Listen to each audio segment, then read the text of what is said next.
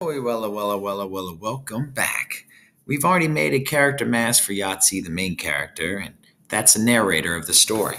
Now we're going to make one for a character who shows up towards the second half, but it still seems quite important as a link to the new world that our character Yahtzee is going into and the one he's leaving. So we have 5 different quotes from the chapter that I'd like us to try to arrange in on the Freytag pyramid here. See this little pyramid going up through the head there where my mouse is tracing? Right there. See that?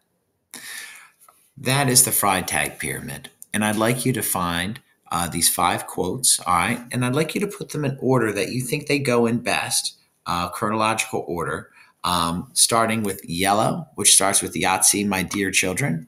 All right, that one I'm going to tell you goes right towards the beginning. That's when we first meet the character. And our sacred language and our whole Navajo culture, that's going to go right at the end.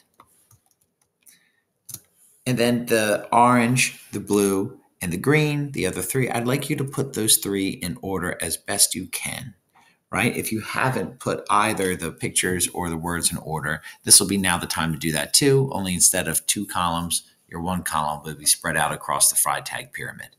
So please organize the quotes. Pictures we'll get to soon. All right. Now what I'd like you to do is to match these pictures to the quotes that you have since had a chance to place over here, right? And now, whichever order you landed on as a class, now you've got to choose these 5 pictures and which do you think goes with which. For instance, when we first meet our